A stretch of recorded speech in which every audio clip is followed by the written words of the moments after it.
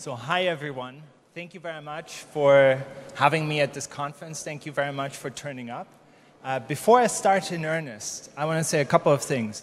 The first is that everything you're going to see for the next half hour or 40 minutes is not only my work, it is the work of my team at ICSR. A lot of my colleagues have helped me do that, especially Shiraz Meyer and Charlie Winter. The second point is a warning. Second point is that if you don't like this slide, it's not going to get much more exciting. So don't wait for the fireworks, it ain't going to happen.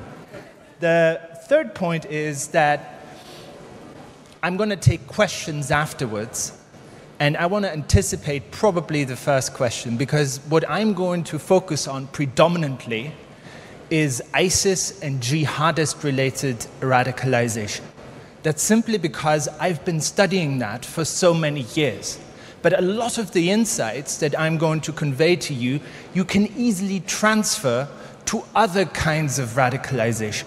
So if you're particularly interested in, for example, how people become far-right extremists, then a lot of what's in this presentation, even though it doesn't deal directly with far-right extremism, is also relevant to you. And the fourth and final point before I start is that me and my colleagues are not hackers. We're not spies. We're simply collecting open source information. We're collecting what other people reveal about themselves on the internet. And in that sense, we are not experts, we are talented amateurs. And that's perhaps one of the first insights and myths about online radicalization and about how violent extremists operate on the internet. Because a lot of people believe that violent extremists online are incredibly sophisticated beyond belief, that they are hackers, that they are experts. But in reality, they are people just like ourselves. They are talented amateurs. And in many respects, they use the internet just like most people use the internet. There are 5 points I want to quickly go through. The first is I want to give you a very short history of online jihadism. The second, I want to explain the ISIS online ecosystem, proving that ISIS online is not all ISIS, but that what ISIS gives its oomph online is coming a lot from people who are not formally affiliated with the organization. The third point, which is crucial, is that face-to-face interaction still matters. It's not all about online. I want to talk about the next steps, what is next for online radicalization, and I want to conclude by saying or giving a few suggestions as to what I believe we can do. Before I start, 5 important points. The first point is perhaps the most important one. The internet doesn't single-handedly cause people to become extremists or terrorists. In nearly 15 years of studying online extremism, I can tell you about maybe 5 cases of people who have single-handedly become transformed into terrorists by being on the internet. It very rarely happens. The second point is also important. It is that, however, the internet has changed how people radicalize. Clearly, the internet has had a tremendous amount of influence on all of our lives. So it would be kind of strange if it didn't also have an effect on how people become extremists. It did. And if you think about how ISIS, for example, suddenly and very quickly attracted thousands of people from all across the world in 2013 and 2014, that would have hardly been conceivable 50 years ago. So clearly, the internet has an effect, and I want to try to explain a little bit more about what kind of effect it is. Third point, what extremists do online isn't fundamentally different from what the rest of us do online. That's an important point, because I want to point out that terrorists or violent extremists aren't as exceptional as we always think they are. In the media, they are often portrayed almost as if they are people from Mars.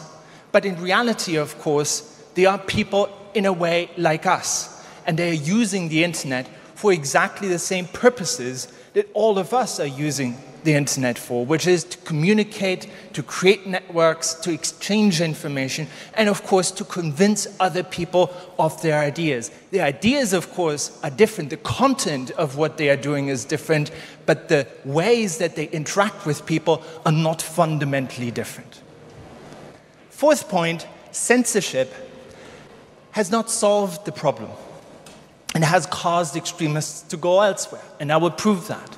It may, in fact, temporarily help to disrupt their online activities, but it doesn't eliminate them. People do not go away, do not cease to exist just because you eliminate them from a particular platform.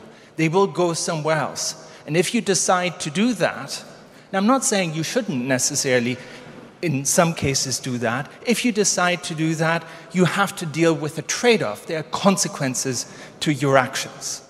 And that's my fifth and final point and final argument. Rather than focus on censorship, let's spend more time thinking about how to engage and challenge people online. The new word for that is counter-speech. Or how to use their online presence to learn more about their intentions and capabilities. So let's start with a very short history of online jihadism. Now, of course, it used to be all about websites. 15 years ago, you could find practically every violent extremist organization, every important preacher, every important figure online. They had some kind of websites. They were often being taken down. This, by the way, was the only website that Al-Qaeda ever had, and it only had it for about 6 months. But that's no longer true. Even in the late 1990s, early 2000s, a lot of activities shifted towards forums. Forums where people could meet, exchange information, where they could chat. And of course, one important consequence of that was that the rise of these forums made online jihad stable, self-sustaining, and as a consequence, near impossible to take down. You could take down single websites, but the forums, of which there was not one or two, there were dozens of forums, they were all linked to each other. And even if the authorities managed to take down one, that site was quickly replaced and all the other forums would link to wherever that forum appeared again. In a way, that's how the internet functions. That's what it was created for. It is difficult to take down, and precisely that function was also used by the supporters of jihadism. A second important development with the forums was that the message forums turned online jihad into a community. It turned them from passive consumers of information on websites into people who could interact and find each other. And we know, of course, that with movements that have very few supporters, that are very rare, and in some cases are illegal, it is hugely important that you have a place where you can connect to other people. And we know, for example, from studies that have been carried out about right-wing extremists, how important that is. If you are a right-wing extremist in Nebraska, in the middle of nowhere somewhere, you may feel quite alone. But if you're connected to the forums, you suddenly feel, wow, there are a lot of people like me. And that is precisely the effect that it has had. It created a community. They were the town squares of jihad online. And they weren't just talking about violence. They were speaking about all sorts of issues. Religious issues, day-to-day issues. They were discussing the news. They were real communities. And for a long time, it was, for a researcher, if you want, the most important thing was to have the passwords for these forums. If you'd lost access to these forums, you were basically in the dark. A third important development was that towards the mid-2000s, a lot more of the content became available in English and, of course, other European languages like French and German. And it was made to appeal to Western audiences. The first online magazine of Al-Qaeda was called Inspire.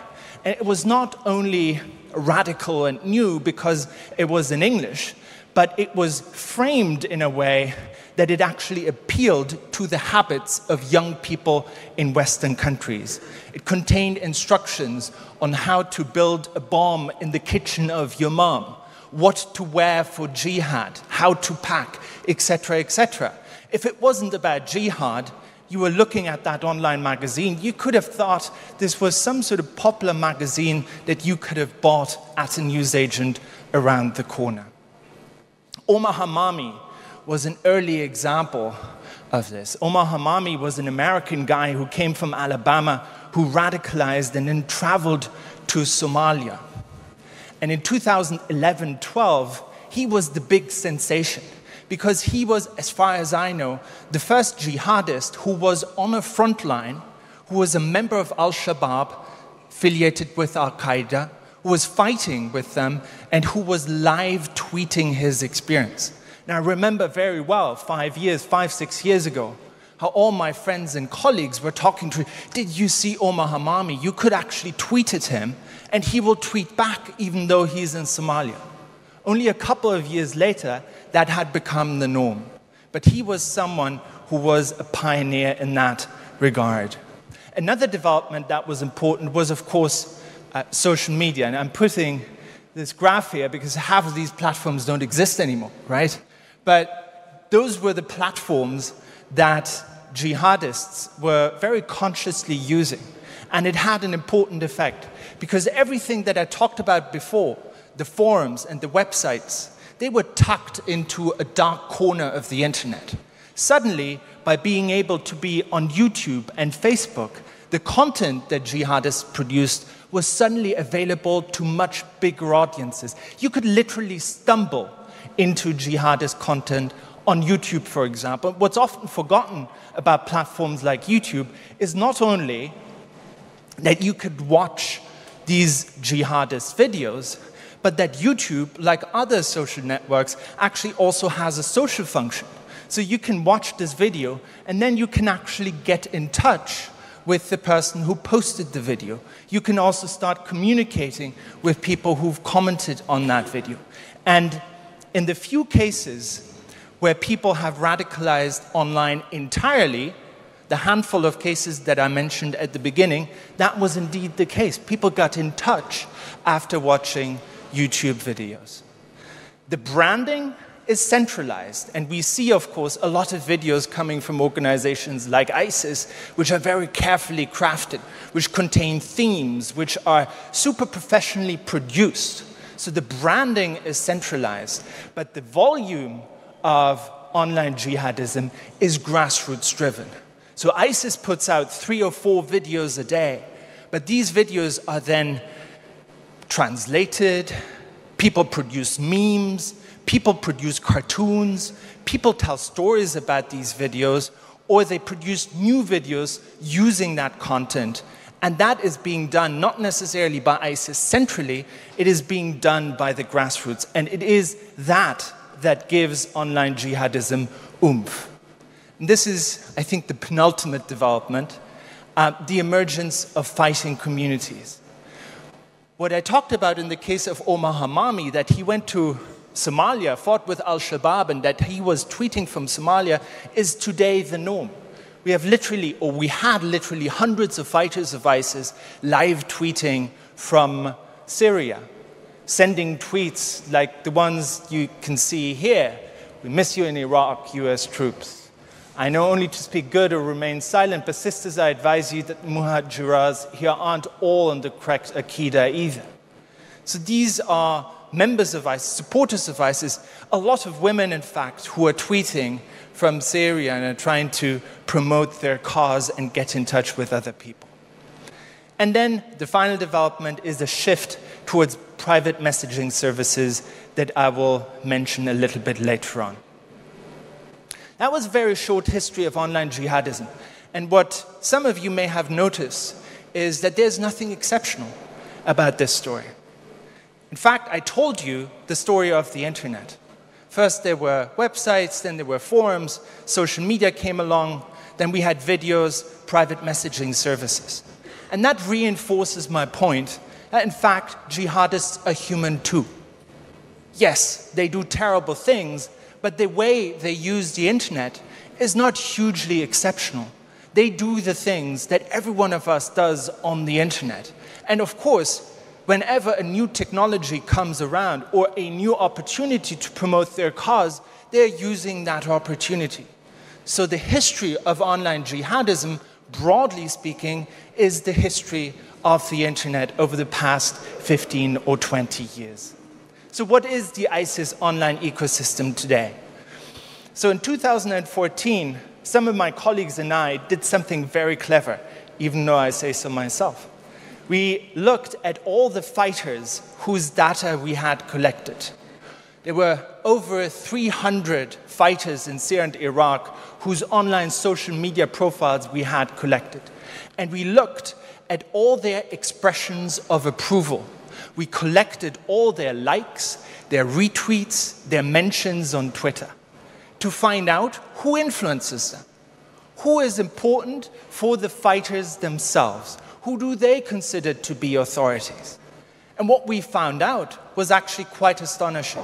For the fighters themselves, the most popular, the most influential Twitter accounts were of people who themselves weren't actually affiliated with ISIS. By far the most important and influential Twitter account in 2014 was this one. Shami Witness, 60,000 followers. Almost all of the fighters in our sample followed him, sometimes received news about the conflict in which they themselves were fighting from this guy. Who was this guy? Was he the leader of ISIS? Of course not. As it turned out, he was a 21-year-old computer science student in Bangalore, India, who had never been to Syria and who had only read about Syria in the news. Yet what he tweeted became so influential that for the ISIS fighter themselves, he became the principal source of information. And so that's what I mean when I say that the grassroots volume is driven not necessarily by ISIS, but by what we call so-called cheerleaders of ISIS, who are not necessarily formally affiliated with the group. The two most influential preachers for those 300-plus fighters in our sample were these two guys, Abu Musa Jibril and Abu Musa Ser Antonio. Two individuals, again, who had never been to Syria and who were not based in Syria. This guy, in fact, is based in Michigan in the United States, and this guy is based in Australia. By now, a lot of them are offline. In fact, after we published our article, after we published our research, the guy from Australia was complaining about us because he was arrested, and after he was released on bail, he gave an interview in which he says the whole mess started last April when the International Center for Study of My Center released its report. And he says something which is half right. He says, if you know them, there's just 3 guys in a basement in London. We're no longer in the basement, we're more than 3 guys. But that's when his trouble started. He was an incredible influential guy for ISIS. He convinced a lot of people to go to Syria. But this is a guy who's never been a member of ISIS and who was based in Australia, literally tens of thousands of miles away from the battlefields of Syria. And that's what I mean by the ISIS online ecosystem. When we speak about ISIS online, let's forget for one moment about ISIS centrally and what they put out. That's important. But what really gives us a lot of dynamic are people like him who are very important and influential figure, even though they don't normally formally belong to the organization. Here's another important point about it, which is the importance and significance of face-to-face interaction. And here I should again point out, this is really something that my colleague Shiraz Meir in London researched very deeply. I give you just a couple of examples. This guy, his name is Iftikhar Jaman. He's from Portsmouth. He's from Portsmouth in the south of England. And he was one of the first fighters that we came across when we looked online. He's someone who went to Syria in early 2013. And once he had arrived in Syria, and he was perhaps in the first wave of people who were going, he was tweeting very proactively. He was reaching out to people. And it seemed like he was recruiting a lot of people. This was one of literally thousands of tweets that he had sent. The reason why I share so much is to show how it is. The kittens, the landscape, hoping to make you see the beauty of it and come. And when he was talking to people, he often encouraged them to get directly in touch with them. He said, Skype me, please. Skype me, man. Get in touch with me. DM me. And so if you were only looking at the online activity, if you were only looking at the Twitter account, the impression you got very easily was that here was a guy who was recruiting a lot of people via Twitter to come to Syria. But then we looked deeper, and we found out that in fact, the people that joined him were not random people. They were all deeply connected to him. First of all, they were all from Portsmouth, the town that he came from.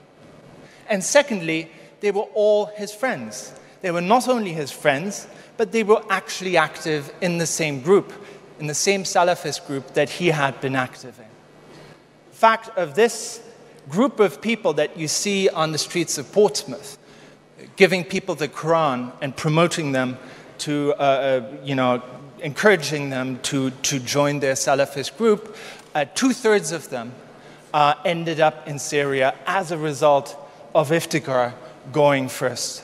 In fact, if you start connecting the dots, and I'll spare you the detail of that, but we've done this very extensively, you see that a very large number, probably 2/3 or more, of the British fighters who went to Syria and joined ISIS were connected to each other.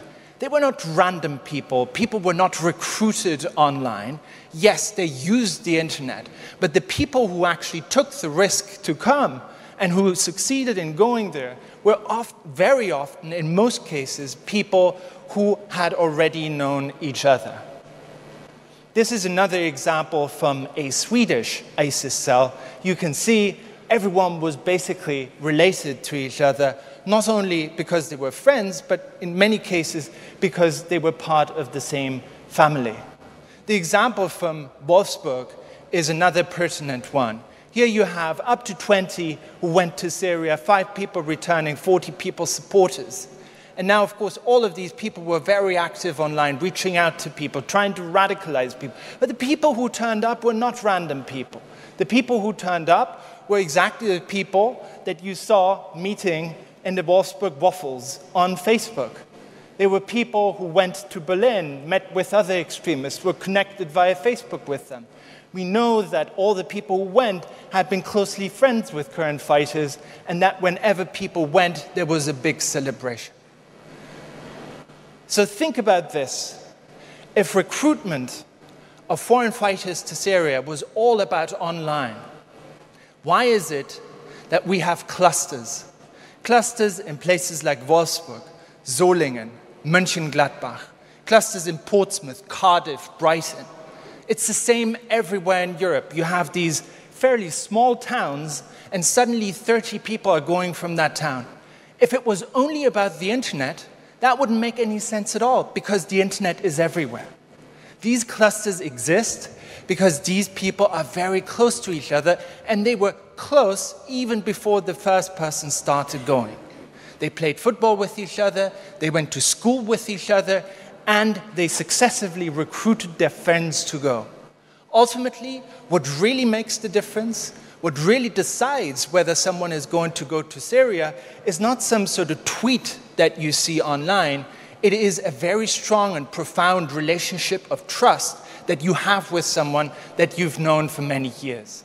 And of course, the internet plays an important role. The internet powers that and enables that, but it is not the internet that caused them to be radicalized. So what's next? What's happening? First of all, as a result of online platforms like Twitter and Facebook basically kicking extremists offline, the extremists have not disappeared. They've gone to other platforms. So today, what Twitter was 3 years ago, Telegram is today. And that has positives and it has negatives. The positive is that Telegram is a much smaller platform. So extremists have a much smaller audience. The negative is that it is much more secretive. It is much more difficult to actually listen and follow these conversations. If you talk to anyone in the police or in the security services today, the #1 complaint is that they are not able to follow these people anymore because they are talking on highly encrypted apps. Whether you believe it or not, most European intelligence services are not able to hack into them. So yes, one of the consequences of kicking these people off mainstream platforms has been that they are now on more secretive platforms that are more difficult to listen to. It has positives and negatives, but one thing is for sure, these people haven't disappeared.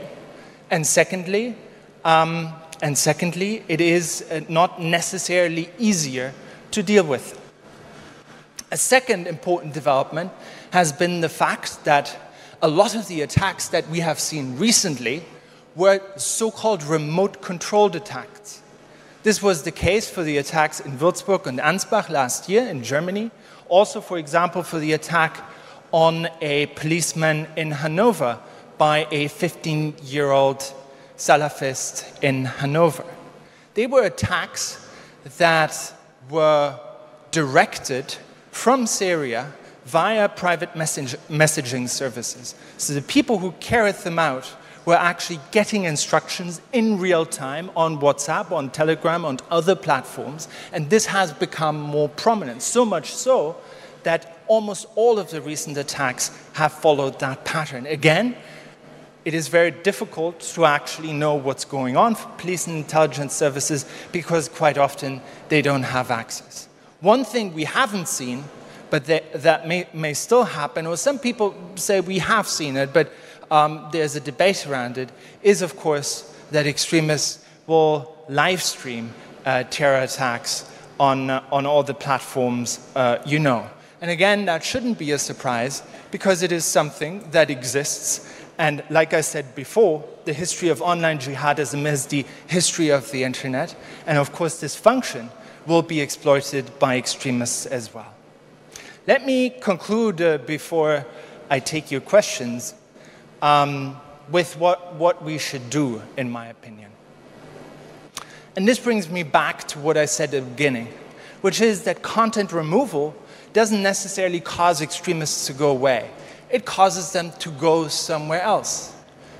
That may be positive in the sense that, for example, on Telegram they have a smaller audience, but it may also have negative consequences. And when policymakers talk about censorship, they shouldn't delude themselves into thinking that taking stuff online will make it disappear. It just goes somewhere else, and there's a consequence. It may have a disruptive effect, but it doesn't solve the problem. No single measure, no single action or method solves the problem. Content removal may, in fact, be justified in some cases and useful, but it can never be the only solution. It is equally important to use online content to learn about extremist and terrorist intentions and capabilities, and even more so, countering and challenging extremist narratives. However, we do not necessarily know a lot about what works and what doesn't, and that's, even though I'm Germany, and in Germany Facebook is almost as hated as terrible things, but I'm happy and proud to say that I've become a supporter of the Online Civil Courage Initiative, which is in fact funded by Facebook, which is precisely about trying to find out what works in countering online hate and what doesn't work. And I believe we need to learn a lot more about that. That's, in 30 minutes, an idea of what happens and how people get radicalized online. Let me make the first point last. The first point was that people don't single-handedly get radicalized online. The number of cases where people have radicalized entirely through the internet is tiny, tiny, tiny. If you want to understand online radicalization, then you have to understand what people are doing offline and what they are doing online. Of course, the internet enables some of that, but it very rarely is the only reason for people becoming extremists. Thank you very much.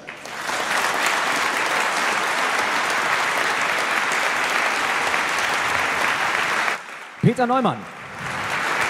What a great speech. But maybe we have some room for discussion, so we planned a Q&A session afterwards. And we have 2 microphones on stage 1. There's the first microphone over there, and there's the second microphone over there. And if we have questions, please raise your hands so I can see your hands, and we can guide these helpful ladies to you to have the microphone ready. Do we have questions from the audience right now? Okay, so first questions over there. So maybe you can introduce yourself. Hi, I'm Cristian from Romania, and my question is a bit broader. Have you observed jihadists posting messages not just for recruiting foot soldiers, but of a wider propagandistic variety, like to convince the families of potential recruits to support ISIS and their activities? So, that's a very good question. Not everything that ISIS puts out in terms of propaganda is directed towards recruiting people. A lot of the stuff that they put out is directed, for example, to branding what they do.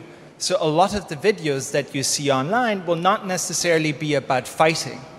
They will not necessarily be about beheading people. Quite often they are about describing the life in the caliphate, describing how normal everything seems to be, day-to-day life. Look, we have a police force. Look, there are people cleaning the streets. There's very mundane content that is being put out with the aim of branding the organization, but also conveying a sense of how normal everything is. My personal theory about the most brutal videos, about the beheading videos, is that in many cases they are not actually produced in order to recruit people. They are produced in order to scare you and everyone here in the room. And quite often they are produced in a way that ISIS can be almost sure that they are being shown on mainstream media in the West.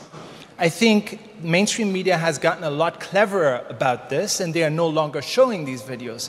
But in 2014, when ISIS was starting to behead people, making videos about it, you could switch on CNN, and it was running 24/7. So ISIS uses these videos not so much to convince parents, but it uses them as a method of warfare. It actually tries to produce an effect. It tries to terrorize us.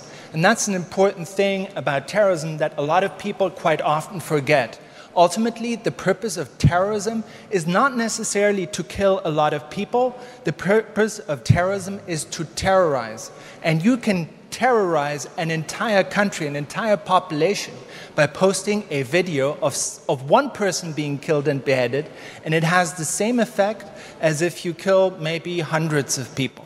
ISIS understands that, and it very consciously uses media as a method of warfare. I give you one more example because it's particularly telling. When ISIS took over a lot of territory in 2014, they took over Kurdish villages in Iraq. And what they did, very cleverly, before they arrived in these villages, they posted on social media pictures of beheadings, pictures of torture. They were tweeting and conveying a lot of ideas of what they were going to do with the people in that village once they were there. And the people in that village consumed that information, and they left even before ISIS arrived. So that when ISIS arrived, they didn't actually have to fight anymore. They scared them into leaving.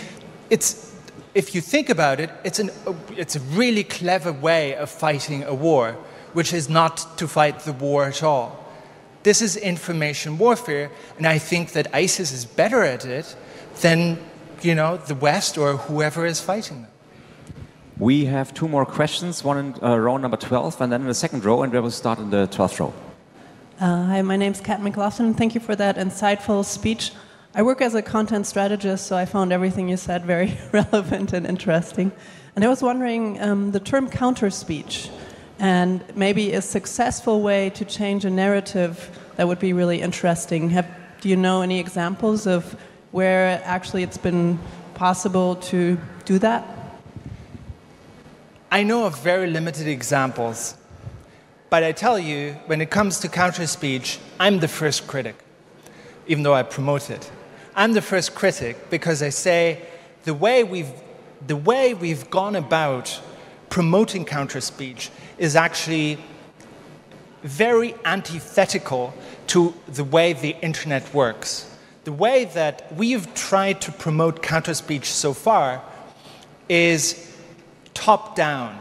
It is governments, or it is social media giants like Facebook or Google trying to produce counter-speech that somehow reaches people and changes their mind.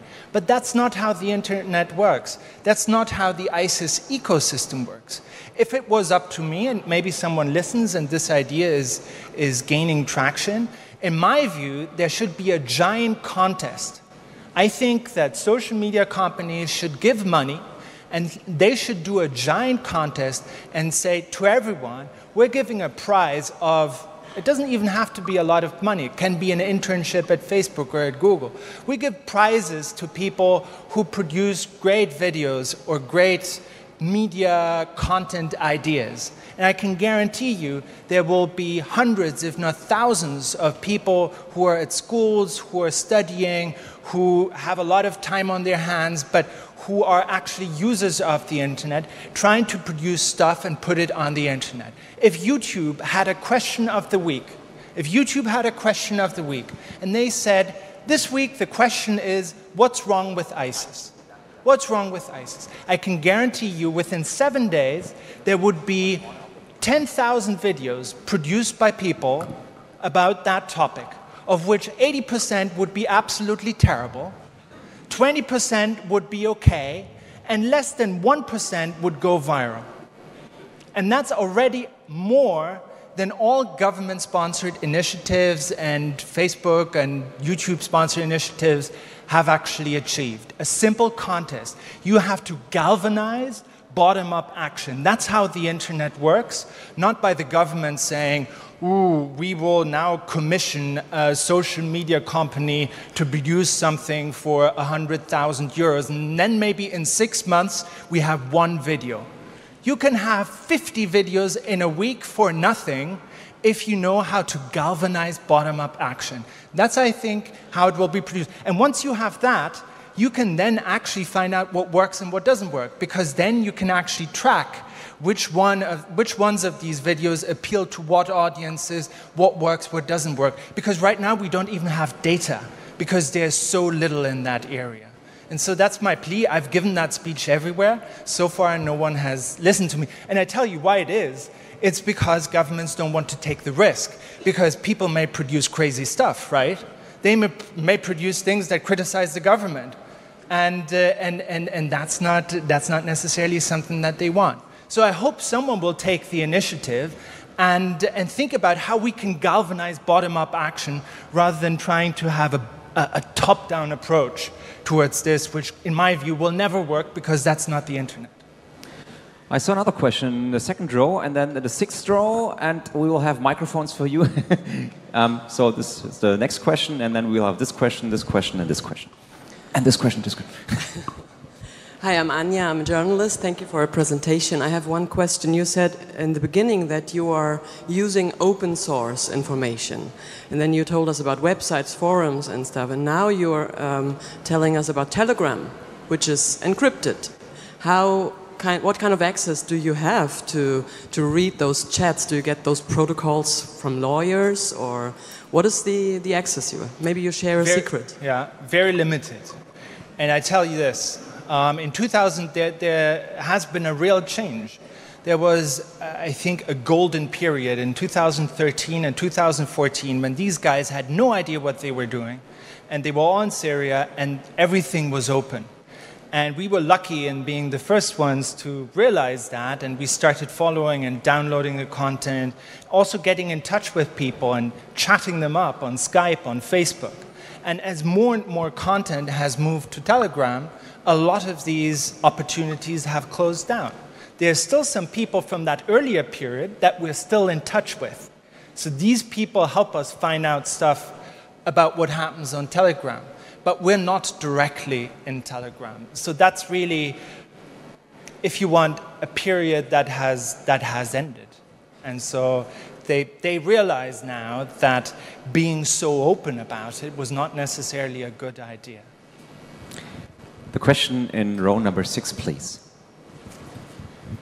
Hello, I'm Eva from Beirut, and we're maybe too close to whatever you're talking about, but I cannot help but have this conspiracy theory in my mind when you talk about the attack on the Kurds villages and what happened 3 days before the first election tour in France, in Paris, like having this attack on the police officers at the Champs-Élysées.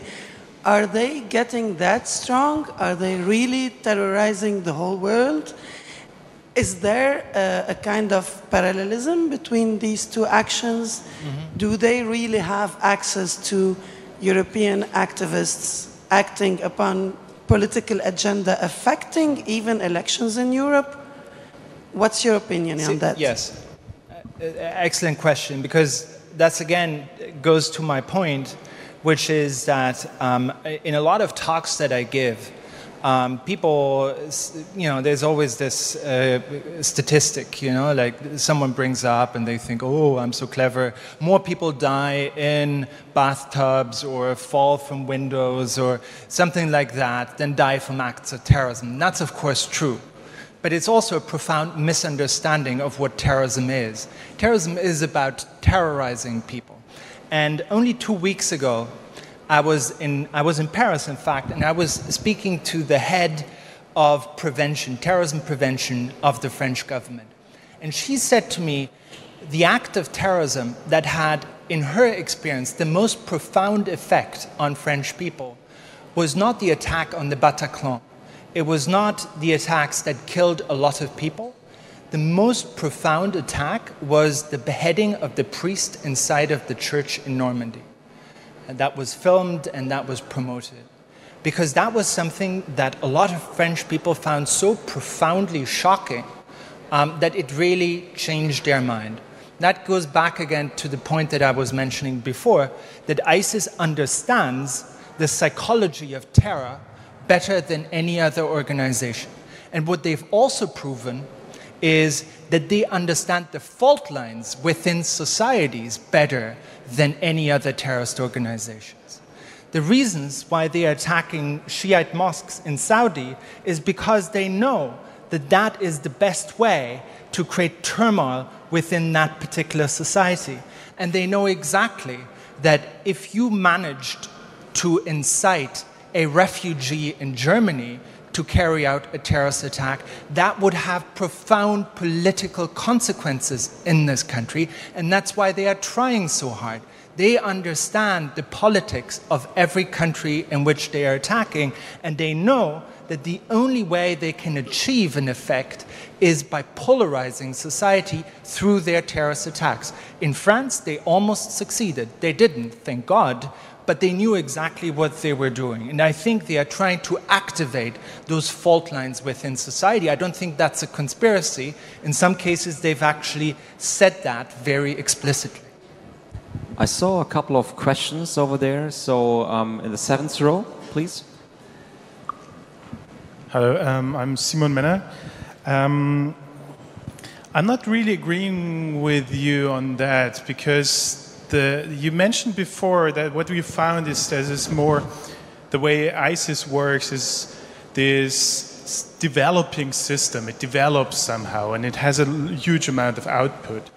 And I noticed through my research, and maybe you noticed yourself as well, that like 1.5, 2 years ago, there was a drop in the amount of violence being shown in ISIS videos. And it kept going up again shortly after. And I think this could be read as like a research on their side, that they put out less and less violent videos and get less and less traction. And so they realize, oh, well, the videos that get the clicks from our audience and Western media is the violence. So it's not this planned thing. It develops, I would say. It's more an organic process where it's self-fulfilling and self-enabling and improving in a way.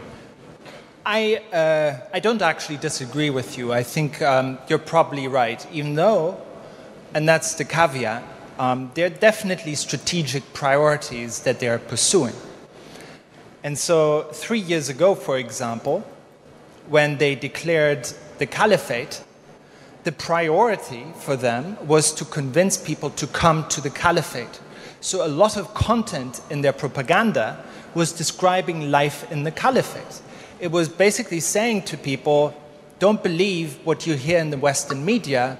We are showing you street scenes from Raqqa or from Mosul, and you can see life is normal here.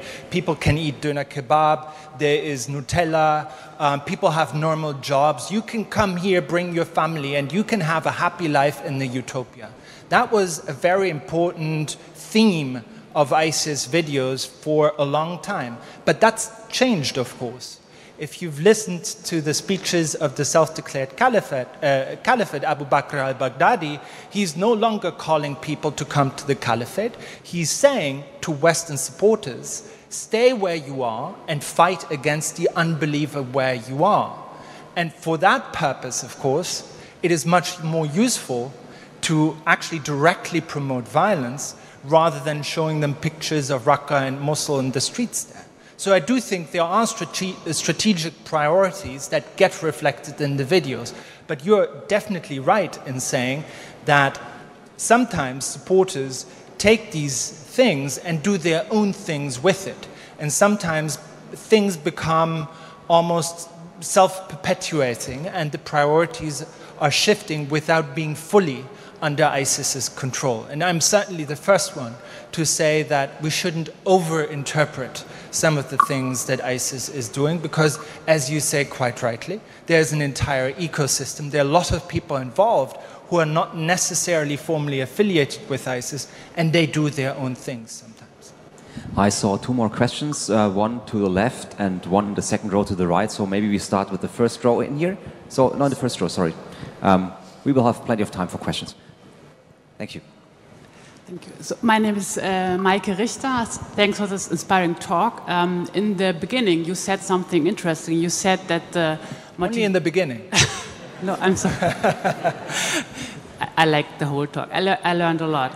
But in the beginning, you said that if you compare like right-wing extremists with like ISIS terrorists, they are pretty equal. So what is like their motivation? Or what are like the similarities between these two groups? So in relation to online or overall? Like the motivation. So what motivates these young men and women too? Well, I think that's the $1 million question, and I think that we need a little bit more time for that. But I want to give you one bit of information that I think is pretty important. What all forms of extremism, and I think that's important to listen to for everyone, what all forms of extremism have in common, and this is something that a colleague of mine from Singapore said to me, and it really stuck with me. He said it to me some years ago. It's not particularly new or astonishing, but it's true, I think. What all forms of extremism have in common, what makes them extremism, is that they are massive identity reduction exercises. What extremism does to you is to say to you, Maike, you're not just German, you're a woman, you're European, you're from whatever town. It says you don't have multiple identities. You're not many things. You're just one thing. You're an Aryan. You're a Muslim. You're whatever. Pick your form of extremism. And that one form of identity is everything that defines you. And through that form of identity, you define everyone and everything else. You're not a Muslim, I cannot be your friend. You're a Muslim, I can be, what kind of Muslim? Okay, you're the right kind of Muslim, I can be your friend. You're reducing your entire complexity as a human being to one thing. That's what extremism is. And that's what all extremists have in common. And ultimately, all propaganda and all persuasion, everything that extremists do to convince you to be on their side is directed towards you buying into that idea that there's only one thing about you. The Nazis are doing that in exactly the same way the jihadists are doing that. And that's ultimately what all forms of extremism have in common. In terms of online, I think you can see a lot of the mechanisms of recruitment and radicalization are ultimately very similar, if not the same. But again, they are all basically aimed at massively reducing your identity. And that's why everyone who has multiple identities, we should celebrate. You should celebrate that. It's a good thing. Keep it. So I think we have time for two more questions, two last questions. First from the third row and then your question over there. Hello, my name is Ibrahim Azari. I'm a blogger. Thank you very much. I have just two questions. Your research regarding jihadist groups in the online sphere, is there any clue about the different groups like Al-Qaeda and Daesh? Have they different strategies and they are fighting each other? So how is it in their strategies? Are there different strategies towards the online recruitment, and how they explain this kind of fights? And the second question is, how does the Islamic people react on that? Are there any strategies to, as you say, counter speech? So are there strategies or initiatives from the grassroots or not? Or why aren't there any counter speeches? Thank you. All right. Okay, on your first question, there are definitely differences, and again, you can perhaps overrate that. But in my observation, having followed the rise of ISIS over the past years, you can certainly see that ISIS was the most aggressive group online. It was the first group that published stuff systematically in European languages, for example, in English, French, German, appealing to Western audiences.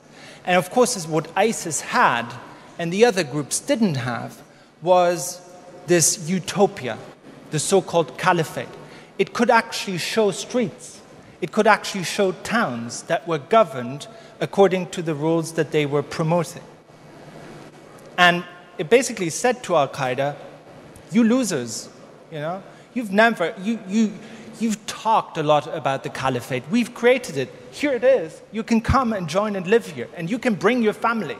You can migrate. You can make hijrah to the caliphate. So they had something very tangible to talk about in their propaganda, whereas the other groups didn't. There's also another difference, because ISIS actually was very... its requirements were very low. It basically said, the caliphate is open to anyone who agrees with our principle. Even if you converted to Islam yesterday, you can come to the caliphate. Even if you don't yet know how to pray, you can come to the caliphate and we will teach you. Al-Qaeda and its Syrian affiliate, the Al-Nusra Front, they were more demanding. They didn't accept everyone.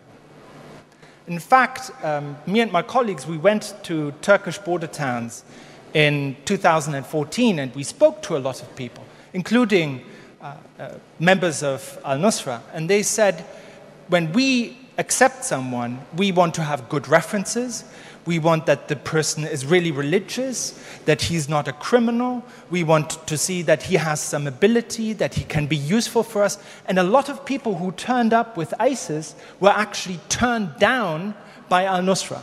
So they had different recruitment strategies, and Al-Nusra was much more demanding in terms of the quality of people that they would accept.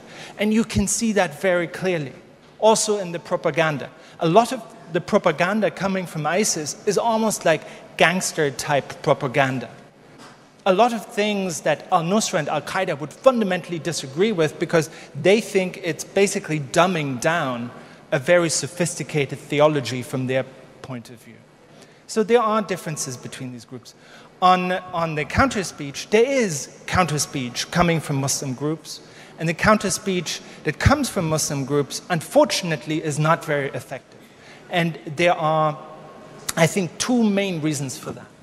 The first reason is that a lot of Muslim groups that engage in counter-speech, it's almost like your dad wants to be successful on the internet. He doesn't know how to do it. He doesn't know how to engage young people online. A lot of content that is being put out by official Muslim organizations, it's kind of okay, but you can see how it's not very exciting and how a 17-year-old would not engage with that kind of content. The second point, and the second problem with a lot of counter-speech coming from Muslim organizations, is that it is very theological. So they are arguing with the texts. They are saying, what ICE is saying is not actually properly Islamic, and here's the explanation. Here's a 70-year-old sheikh explaining to you why the theology is not correct. And of course, that's not why people join ISIS. They join ISIS because it's exciting, because it gives them strength and power, because it's an adventure, because they can fight for a cause, because they can have weapons, because they go over there, they are no longer with their parents. Theology comes into it, but it's not the most important thing.